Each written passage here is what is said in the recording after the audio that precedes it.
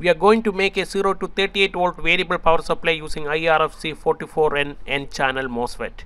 The full making video link is available in the description box. In that video, we will be analyzing whether this circuit is good for bench or lab power supply. We are concluding this in that video with proof.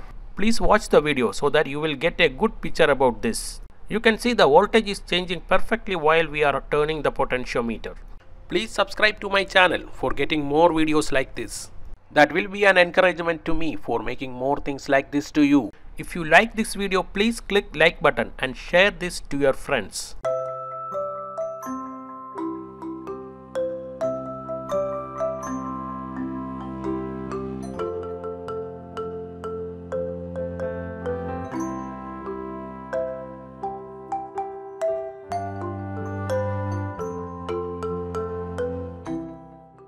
Thank you for watching.